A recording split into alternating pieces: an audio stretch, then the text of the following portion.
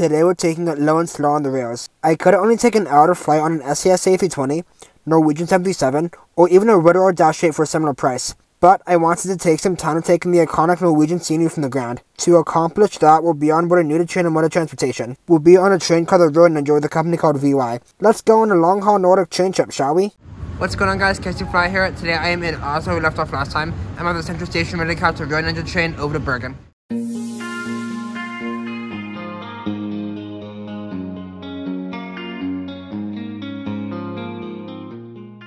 Alright, train leaves in about 15 minutes. People are actually just lining up to board.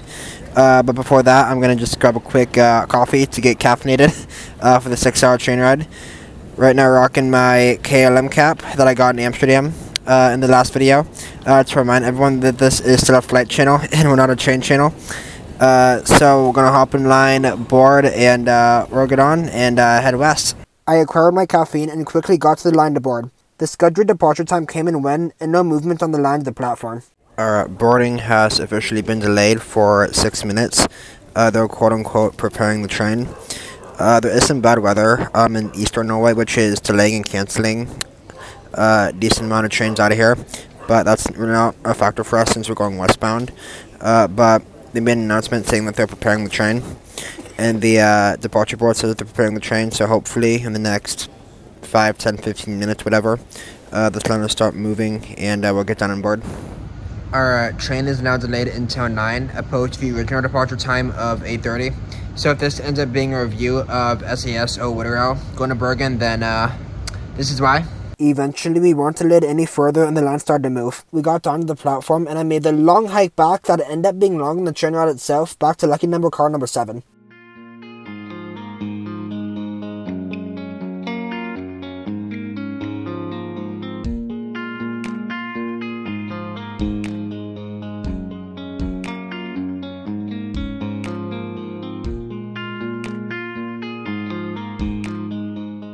I made my way back to seat 23, which would be my home for the next 6 hours over to Bergen. Alright, quick seat tour. This is economy on the Road Ninja. The legroom is pretty good. I'm 5'10", and this is what I got. You got a footrest here, which can come down, but it's not very useful because it goes that far down. At that point, just might as well use the floor. You got a net there for storage. Also, right off the bat, we have a table here.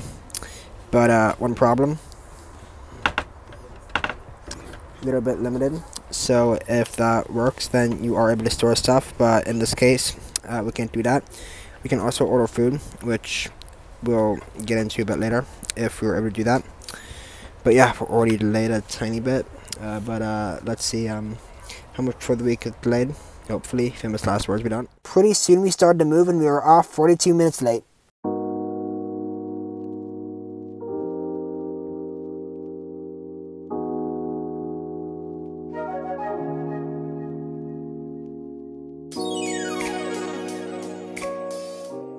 Alright, making our way to the outskirts of Oslo and on our way to Bergen. You are able to recline the seats into a more relaxed and lounge position with a handle in between the two seats. Something that is definitely worth noting is that these aren't the seats that I paid for. Originally, I paid for the two seats, the one in the front, to be facing this one. That's why that little table was there in the beginning. But anyway, yeah, now they're facing forward, and we only have the 2-2 all facing forward.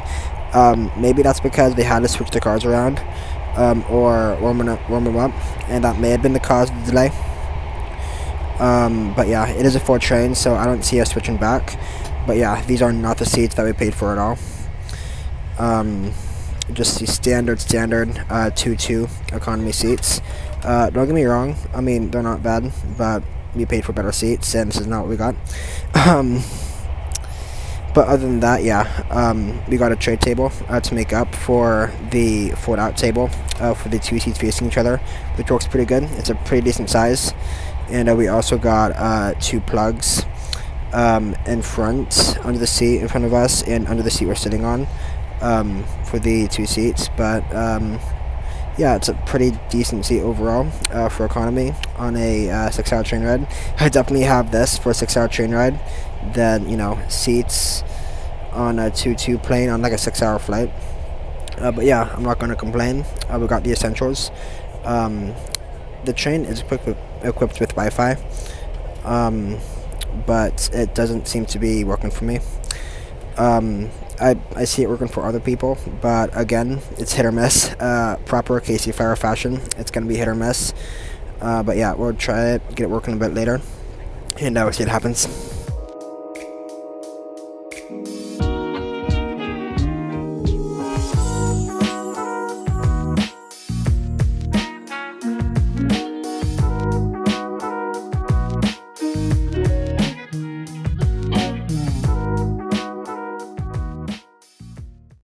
Starting off, we were going through quite a bit of tunnels getting out of Oslo, giving everyone a beautiful view of the darkness outside. The cabin attendant then came through checking our tickets. Pretty soon though, we were out in the open and greeted the rainbow caused by the sunrise and the reflection on the snow.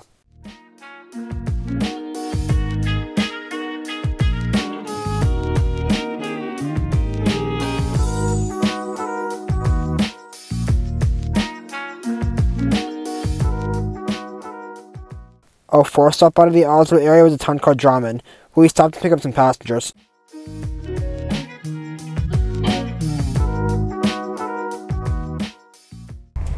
Alright, out of Drammen, we've been on this train for roughly just under an hour now, and I've tried connecting the Wi-Fi and it is not working.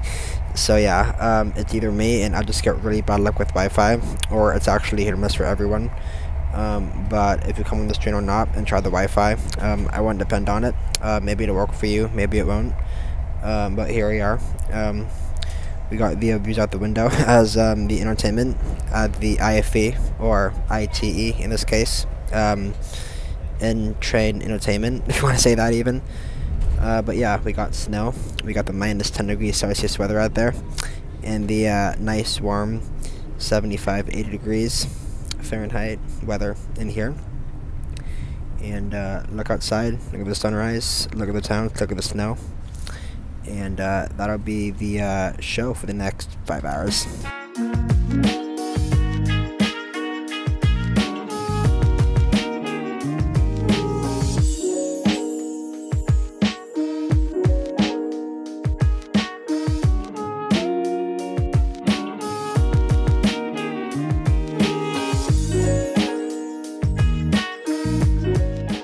We're not even in the mountain area yet, and just starting off, it looks absolutely stunning out there, with even like the smaller hills and the lakes and the tiny towns going along with it still.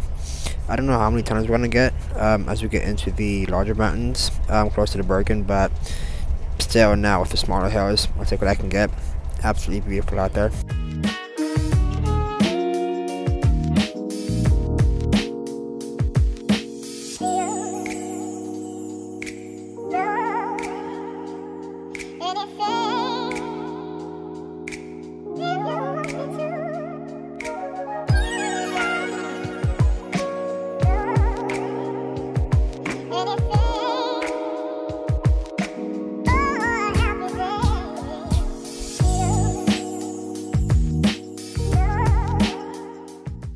Ladies and gentlemen, the train approaches Nesbyen. The park exit is to your left.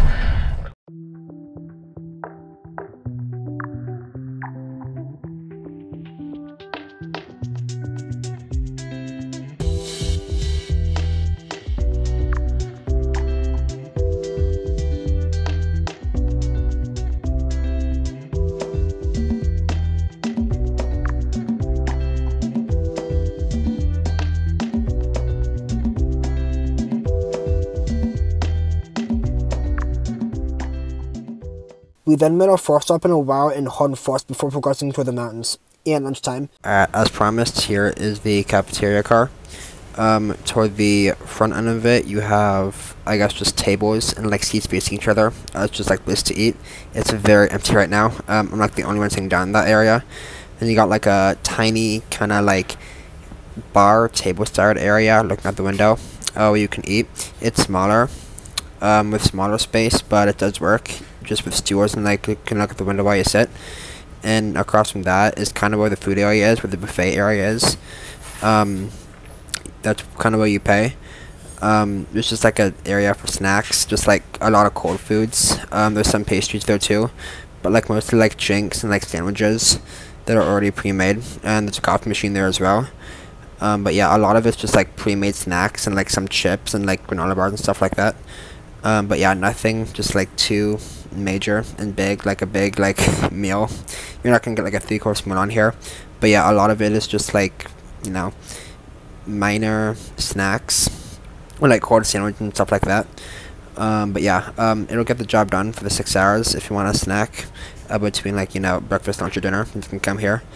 And yeah, I got this Pepsi that I paid about 470 kron for, which is equivalent to like $4.70 USD. The views outside were absolutely stunning and definitely a primary form of entertainment, except for when they're covered by trees, snow mounds, or tunnels. Wait, did I also mention snow mounds? Alright, here is my first and may or may not be my last train Lure review. You got the toilet. It just toilet things. You got this. Maybe someone has done that in the past. Don't know who, but someone's done that. So have to put that there. Docking buttons how you flush. You got toilet paper. You got the dryer, how you dry your hands. When I just did it, it wasn't very effective. That button for water, and then that handle down there for soap. No drinking, no smoking. You got me. Got a handle over here, and that's a very nice looking mural of a tree, as well as the toilet paper and the garbage.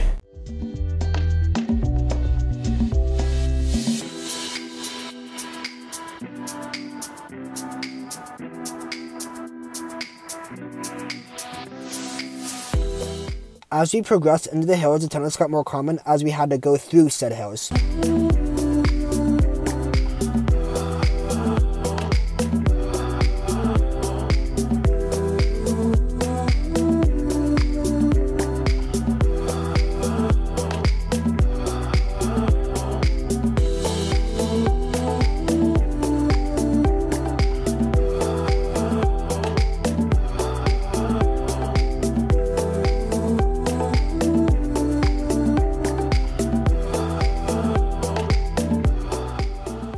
Alright, you stopped in the next small town, Oslo, Norway, making our way close to Bergen. Pretty soon we were in proper Norwegian mountain outback, feeling as if we were the kids in the Polar Express going through northern Canada, on our way to the North Pole.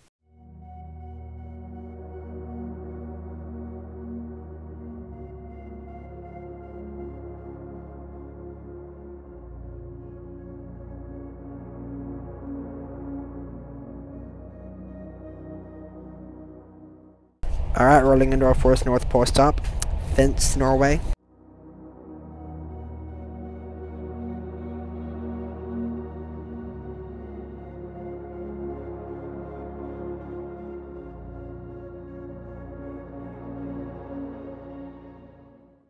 We then approached a point on our trip known as the 7 Tunnels, where as you can imagine got pretty tunnel heavy.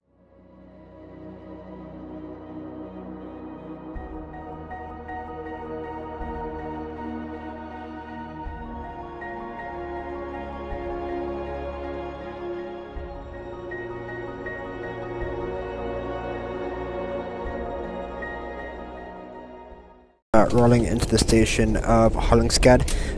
It's getting really tunnely, very tunnel heavy on this portion of the trip. Just going through mountains and hills. Barely any time outside to actually see stuff. Some of the tunnels do have windows. So on the rest of the segment, I accidentally unplugged my mic as I was filming, so it was really difficult to hear me. But basically all it was just me complaining about how it was all tunnels and I couldn't see anything outside. And that some of the tunnels had windows, so we got the best of both worlds where we could kind of look outside and we were still in the tunnels. And we even had a station or two that was actually in the tunnels. But yeah, it was just me seeing how annoying it was that we couldn't see outside the scenery. 10 seconds at a time. Or when inside a tunnel for like 1, 2, 10 minutes. I had it perfectly focused in that one, but another tunnel. Perfectly focused, then tunnel, and just boom, here we are. Alright, pulling into the Myrdal station, where passengers are going to then connect to the Fram Road.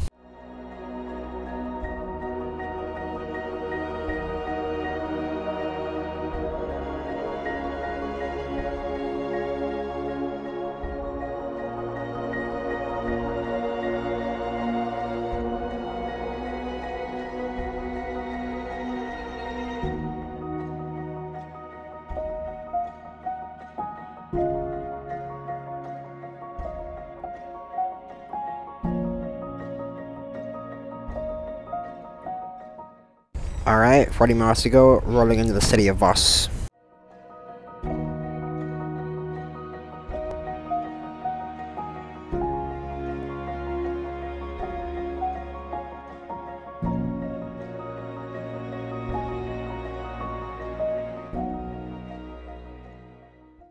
Alright, we have just about 10 miles to go until we get into the Bergen station. I'm not going to do a regular rally rating for this, as I would in my Norway airline reviews, but the seat, it definitely worked out. It was comfortable. The recline could have been a little bit better, since I was at the bulkhead, since there's a wall behind me. But the footrest ended up being great. It ended up working out. The tray table was plenty big enough. The seat worked out. It was comfortable. I got to relax. It was pretty easy to relax. The views, the entertainment was absolutely amazing. Really the primary entertainment on this are the views outside and what you're looking at. The towns and the lakes and the mountains and the snow looks absolutely beautiful out there. And without the Wi-Fi, that defeats the entire purpose of this. Looking at your phone, watching videos, scrolling through TikTok, scrolling through Instagram, oh, that really defeats the purpose of this whole train ride and going low and slow across it. It really defeats the purpose. But yeah, we are approaching Bergen, about 10 miles out, like I mentioned. And this, I do not regret flying at all. Taking the train low and slow. Taking the hour flight, I don't regret. And then taking the 6-hour train ride. As all av geeks were, most av geeks probably. They liked trains before planes, and I'm definitely one of them. So doing this whole train video was definitely fun for me. And being able to, you know, film outside for 6 hours, just listening to music and just relaxing, looking out there. That being my primary form of entertainment for this. Definitely amazing. We started the train ride with the sun rising in Oslo, now we're ending it with the sun setting in Bergen. It felt rewarding knowing I went the long way and more scenic way, so enjoying the ground views of our approaching the Bergen station felt great.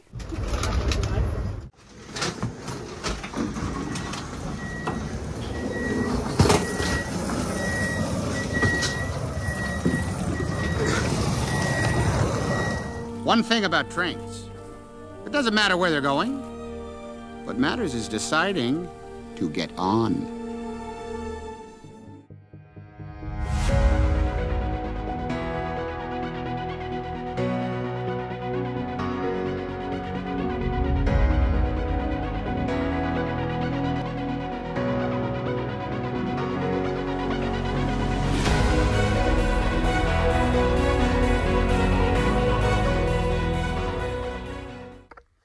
Alright, y'all, I made it to my hotel in Bergen. I'm totally not staging this entrance just for the sake of a transition, but I really hope you guys enjoyed my review on the Ninja Train by VY as much as I did riding it across Norway. Absolutely beautiful scenery and definitely different from what I normally do, but hey, that's okay, I definitely enjoyed it. Definitely one of the highlights of this trip, right behind the Lufthansa 747. Next week, we'll get back to the regular programming flight reviews. Little hint for next week, may or may not be an appeal on my body, I don't know. But yeah, I hope you guys enjoyed this video, and I'll see you guys then. Bye for now.